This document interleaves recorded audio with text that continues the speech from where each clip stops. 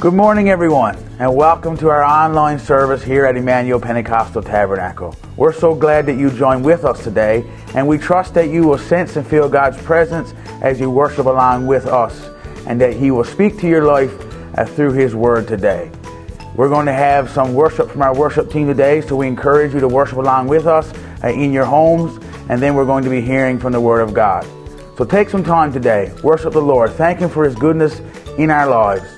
Let's have a word of prayer together as we open our service. Father, we thank you for this opportunity that we can come into your presence, that we can worship you in our homes through this online platform. We ask and invite your Holy Spirit to visit us now as we worship you and give you the glory. And may you speak into the lives of every individual who's listening and watching today. We ask these things in your name and for your glory. Amen and amen. God bless you.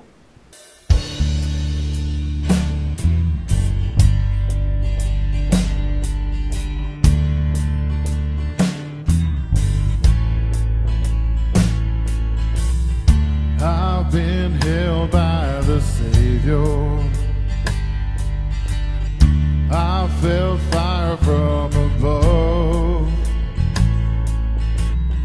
I've been down to that river, and I ain't the same. A prodigal return. That's why I sing, all my hope is in Jesus. Thank God that yesterday's gone. All my sins are forgiven, and I've been washed by the blood. I'm no stranger to a prison. I've known shackles and chains, but I've been freed and forgiven. I'm not going back, I'll never be the same. That's why I sing, all my hope is in Jesus. Thank God that yesterday is gone. All my sins are forgiven, and I've been washed by the blood. I'm no stranger to a prison. I've known shackles and chains, but I've been freed and forgiven. I'm not going back, I'll never be the same. And I sing, all my hope is in Jesus. Thank God that yesterday's gone. All my sins are forgiven, and I've been washed by the blood. Yes, all my hope is in Jesus. Thank God that yesterday's gone. All my sins are forgiven, and I've been washed by the blood. Yes, all my sins are forgiven, and I've been washed by the blood.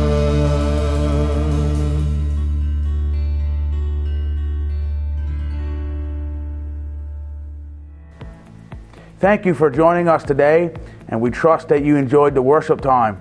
At this time, we're going to look into the message. And this morning, I want to share a message that I've entitled, What's So Amazing About God's Grace? And our scripture reading is found in Titus chapter 2, verse 11.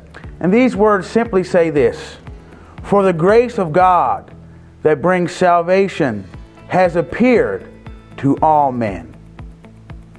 Amazing.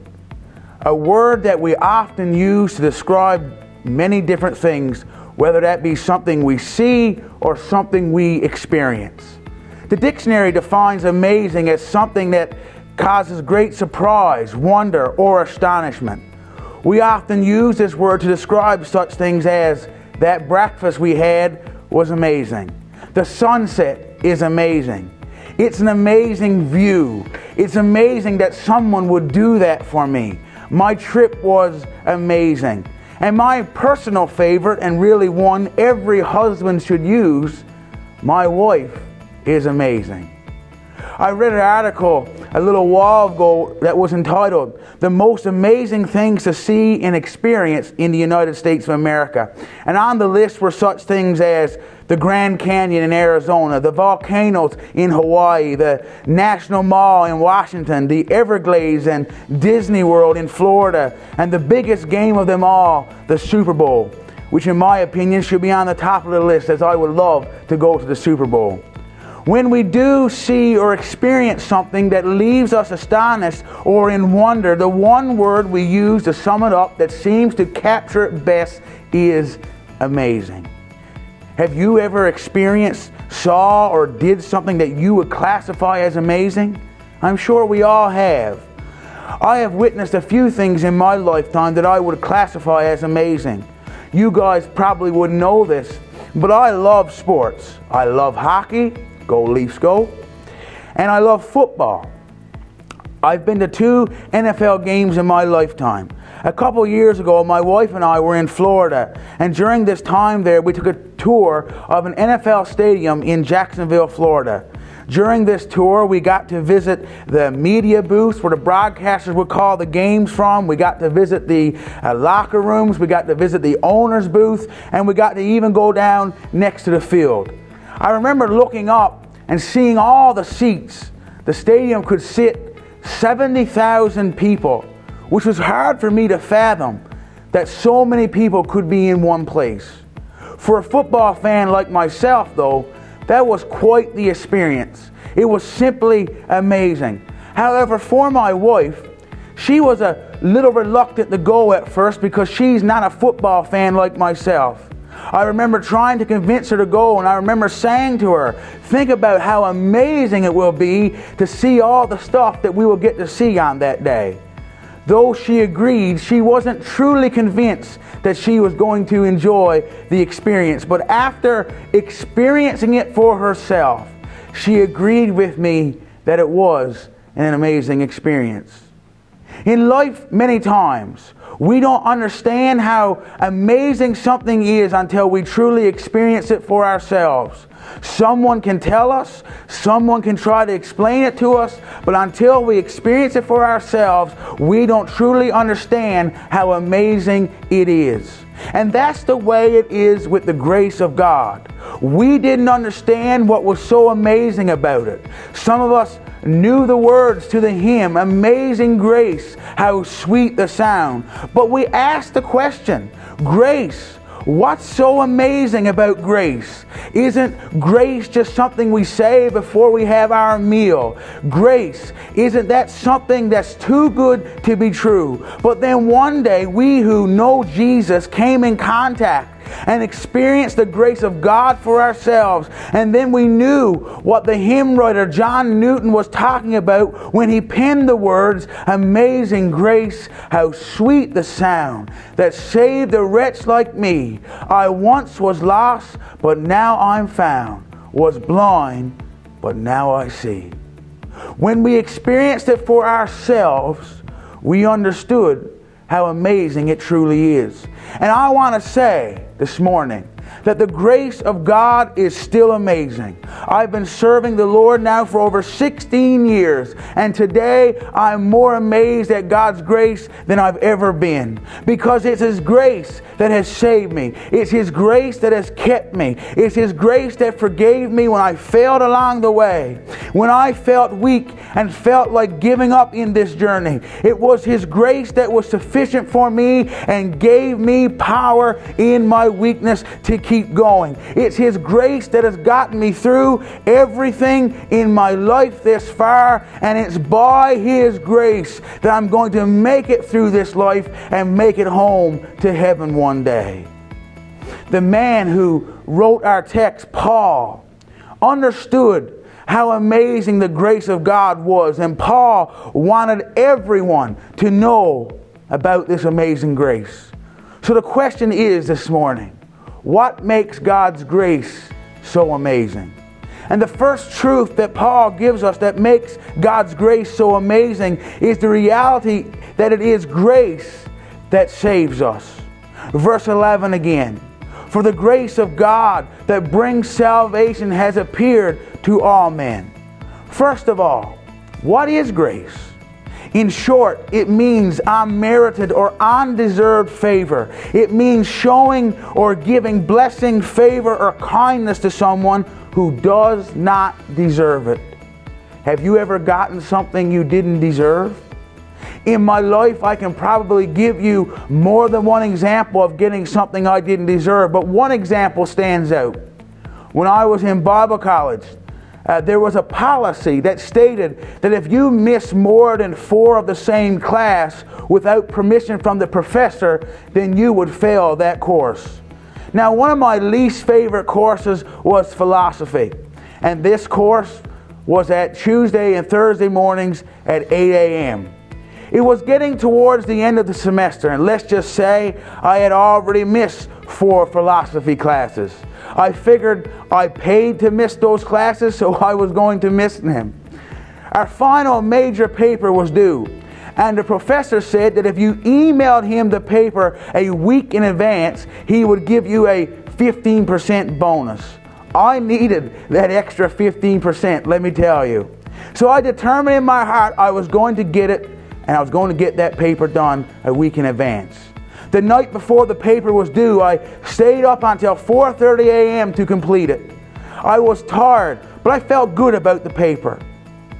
I emailed the paper and I went to bed. The next time I opened my eyes, it was 9:15. Class started at 8 a.m., so now it was 9:15. I jumped out of bed and got to school as fast as I could. The class was already over. I had missed my 5th one, and just my luck, I met the professor in the hallway. I tried to make small talk. I mean, maybe he wouldn't notice that I wasn't there or something. I walked up to him with a big smile on my face and said, "Sir, did you get my paper?"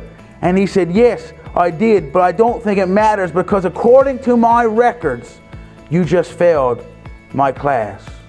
My heart sank. I didn't know what I was going to do. He said, "Come see me around 10:30. For the next hour, I worried, I prayed, and somehow came to grasp the possibility that I may have to redo that class, which means I wouldn't graduate on time unless there was some intervention. I went to see him at 10:30. The meeting started with the professor explaining the policy to me and how I was in breach of it and how, for that reason, I was a worthy candidate for the punishment of the policy that I had broken. I hung my head, and I expected his next words to be, "I'm sorry, Jared, but we have no other option but to fail you." But his next words were, "But before we fail you, I have one question, and I want you to be honest with me. Did you miss any of my classes because you were sick?" And I said, "I missed one, but I have no proof." To which he responded, "I'm going to take your word for it. And because of that, I'm going to have grace on you, and I'm not going to fail you." Now, in my heart, in that moment, I was filled with such joy and gratitude and thankfulness. But here's the point of that story. I deserved to fail that course. I had broken and disobeyed the policy. I was worthy of the punishment. But because my professor had grace on me, he didn't give me what I deserved, but rather what I didn't deserve. And folks, that's what Paul is reminding us here in our text. That because of the grace of God, none of us get what we deserve. Instead, what we don't deserve. You and I were sinners. We broke God's policy, as it were. We had fallen short of His standard for how we ought to live, and we all deserved judgment, condemnation, and to be separated from Him for eternity. We deserved that punishment. We were worthy candidates. But because God loved you and I so much, grace appeared in the form of a person named Jesus, who came to this world for one purpose, and that was to take our sin, our punishment, what we were worthy of, upon himself and be nailed to a cross, shed his blood, suffer and die, and on that third day rise again victorious over sin. Christ defeated and overcame that which made us worthy candidates of God's judgment and condemnation. And even though we didn't deserve it, because he loved us so much, he extended the gracious invitation to us to come to him to get what we don't deserve. Isaiah 1:18 says, "Come and settle the matter. Though your sins are like scarlet, I will make them as white as snow. Though they are red like crimson, they shall be like wool." In other words, because of my grace, God says, I'm going to give you what you don't deserve. Forgiveness for all your sin, a relationship with me, and eternal life. If you're saved today, you're listening to me, you know Jesus, aren't you glad that you accepted the gracious invitation of the Savior? Aren't you glad that today you get what you don't deserve? And if you're glad for that today, why not write amen in the comment section this morning? But the reality is, the invitation, if you have not yet accepted God's gift of amazing grace, still rings out to you today. It's still extended to you today. And you can experience it for yourself today. This concept of grace, that we don't get what we deserve, is so hard for many of us to grasp because we couldn't do anything to earn his grace. And much of our world works on a merit or good work system. If you do well in school, you will get good grades. If you do well in sports, you will get awards. If you work hard at your job, you'll get a promotion or a raise. Even in some of the church, there's a teaching that if we add our good works to Christ's work, we can achieve salvation. Folks, allow me to remind you this morning that we could do nothing to earn God's grace. We could not achieve salvation in our own merit. It doesn't matter how good from a moral standpoint we are. It doesn't matter how many good works we do. It doesn't matter how much we attend church. It doesn't matter how much money we give. As good as all that is, and we should be doing those things, we have no right to puff ourselves up, because it is through God's grace and grace alone that we have salvation. And we have no right to puff ourselves up, because in light of receiving salvation, the Bible tells us that in the sight of God, all of our good works, all of our helping others, all of our giving money, as good as all those things are, the Bible tells us that our righteousness only amounts to filthy rags. In essence, absolutely nothing. The only way that we could receive salvation was through his grace and accepting Christ into our hearts. Paul tells us in Galatians chapter 2 that if we could achieve it out of our goodness, good works, or keeping the law, then Christ died for nothing. I mean, think about it.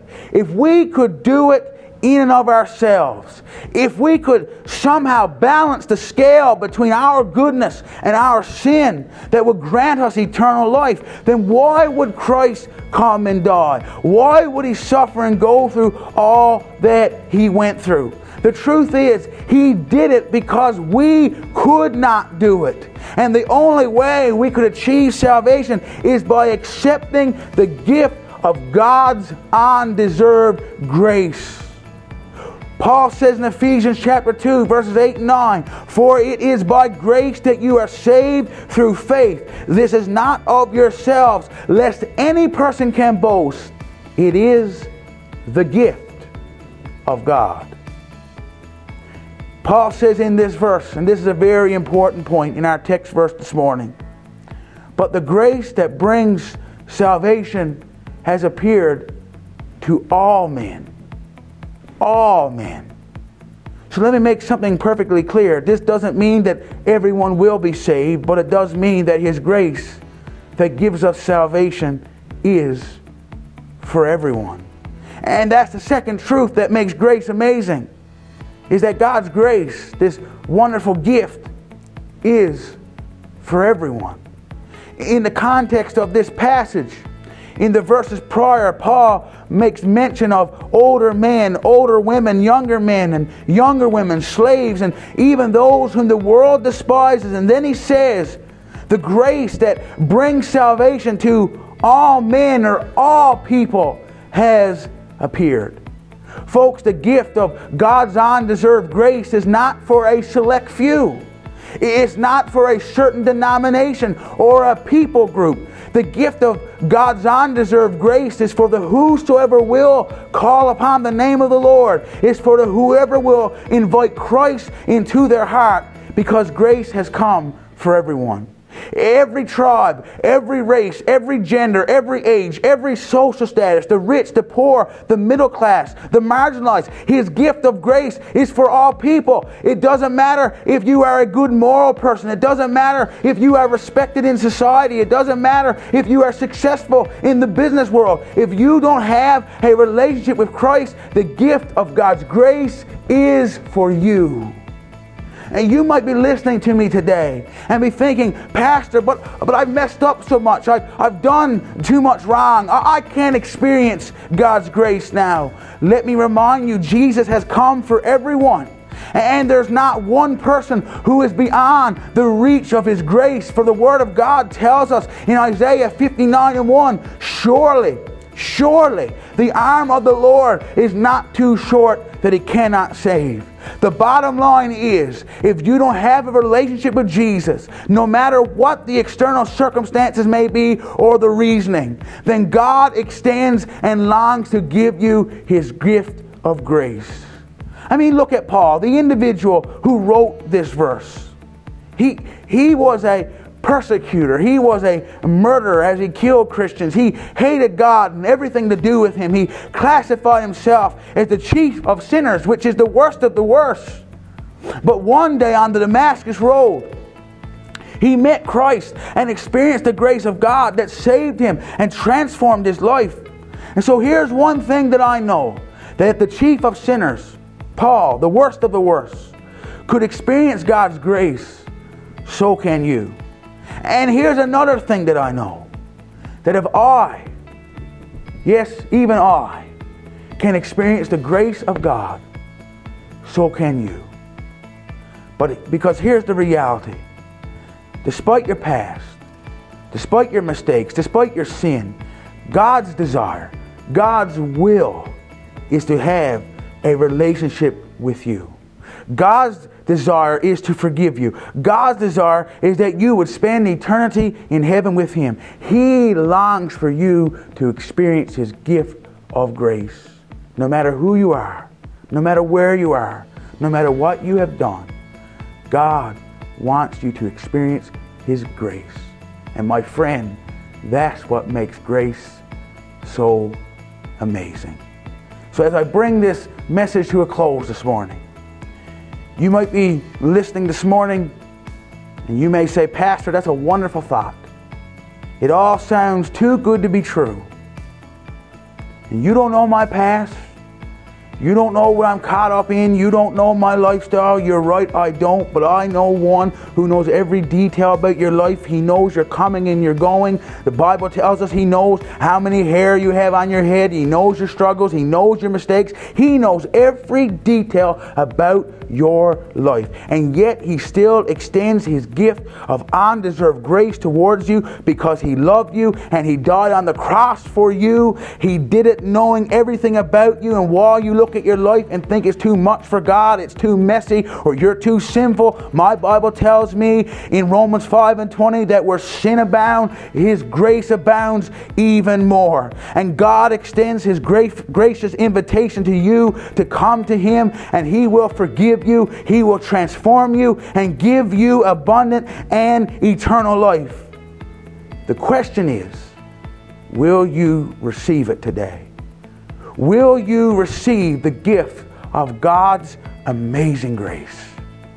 Only you can make that choice. But if you're listening today and you come to the conclusion that you want to experience God's grace, you want to give Jesus your life, that you want to have your sins forgiven and be sure of heaven. You want to experience God's amazing grace for yourself. You don't want to just hear about it anymore. You want to experience how amazing it is for yourself. Then why not pray this prayer after me this morning? Dear Lord Jesus, I know I am a sinner. Come into my heart. Forgive me and help me to live for you all the days of my life. In Jesus' name, amen. If you prayed that prayer, would you please contact us through our Facebook page or contact me directly. We want to help you and we want to celebrate with you for making the best decision you will ever make. At this time, before we have our closing prayer this morning, we're going to hear another song of worship from the worship team. And as they lead us, I encourage you to take this time in your homes to worship and thank God for His gift of amazing grace. So this morning, let's do that together as the worship team leads us.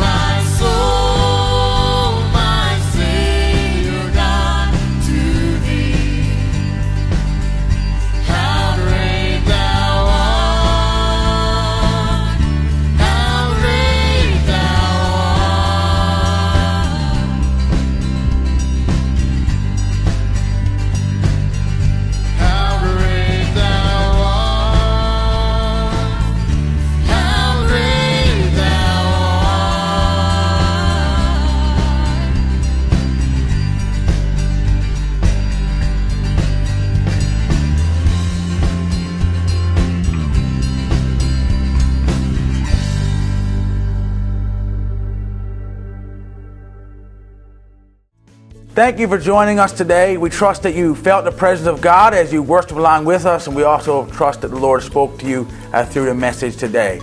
We encourage you to join us again next week at 11 a.m. right here on our Facebook page. We'll be having another service here together. We encourage you to share our service on your page, and maybe someone in your friends list that may be looking for this service or may need to hear this service, and your share may be the means of them hearing a message or through the worship that may speak into their lives. So we trust that you will share this service as well. We're going to take a moment to close in prayer this morning and ask God's blessing upon all your lives. So let's pray together. Father, we thank you for this opportunity that we've had to gather in your presence through this online platform. I ask your blessing upon every individual who's watching today or will watch in the coming days. I pray, Lord, that you would bless them, that you would surround them with your presence, and that you would strengthen them. No doubt, Lord, there is many who is listening today or in the days ahead that are a representation of a need that they have in their life. I pray, God, that you would minister to them by your Spirit. You would minister to that need by your Spirit right now. Lord, many are facing needs and circumstances that they cannot face them or handle them or get through them on their own. They can't fix the problem.